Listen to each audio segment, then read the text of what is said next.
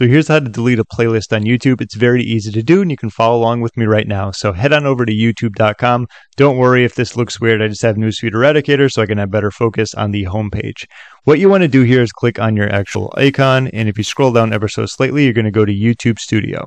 From there, I'm already in the playlist section, but in case you don't know how to get to it, you want to go to content right here and then simply click on playlists. So I previously did a video that shows you how to create the YouTube playlist. Here's how to delete it.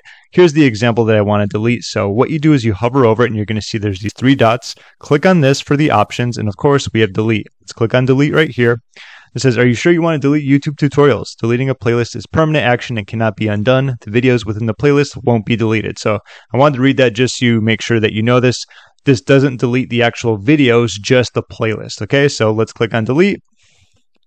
And just like that, it is gone. So I hope this quick tutorial helped you out. In case I missed something or you have any other questions, feel free to leave a comment down below.